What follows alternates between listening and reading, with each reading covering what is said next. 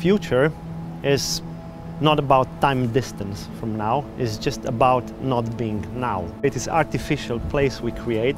This can be our deepest fears, this can be our big hopes.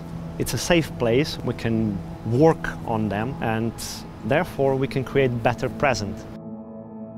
The progress is not better technology, it's not better tools. Progress for me is richer thoughts, being more human.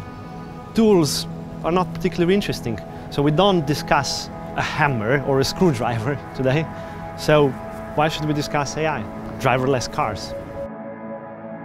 What we'll see, and I think this is a good thing, is that good companies will get better and bad companies will get even shittier.